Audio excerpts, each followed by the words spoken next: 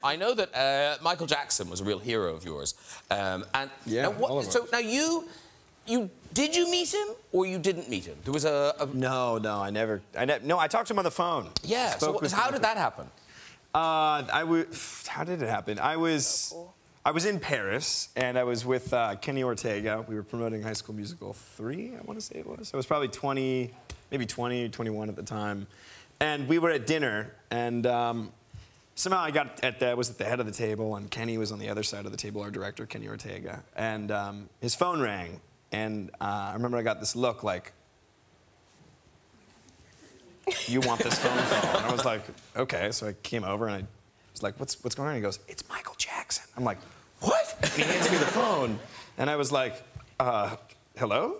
And I heard, hi, who's this? And I was like, this is Efron. I'm a massive fan, and I'm an actor, and you're like my hero. And I didn't know what to say. I was like I was just at a loss for words and rambling on.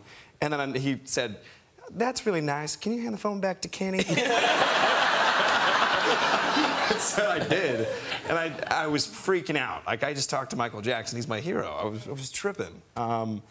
And I sat back down, just a little dizzy, and then all of a sudden the phone rang again, and Kenny answered, and I saw him kind of confused across the table, and he like looked at me again. He's like, "Do you want us to get the phone?" And I was like, "Okay." And he hands the phone to me. He goes, "It's Michael Jackson again." And I was like, oh, "What? Okay." And I picked up the phone. I was like, "Hello?" And he goes, "Oh, this is Zach from High School Musical." And I was like, "Yeah." And he was like, "Oh, I love what you do. I'm a huge fan. I love what you do." And I lost it. I just lost it. I lost my balance. I think I fell over into the wall. I was like, "Do you know who I am?" And I just started crying. I was a mess. Like literally, I was just making a fool out of myself. I like slid down to the floor pathetically and professed how much I loved him. Said like, "You're my hero. You're the reason I do what I do. Like, thank you so much, Michael, for everything." And thanks for showing me how to dance, how to be, you know, how to believe in myself, how to I don't know, how to shine, you know. And that made him cry. They were both crying to each other on the phone. And he ended the whole phone call conversation with something along the lines of, "Hey, Zach." And I like stopped crying for a second. He's like, isn't it awesome? And I was like, "What?" And he goes, "Dreams really do come true, don't they?"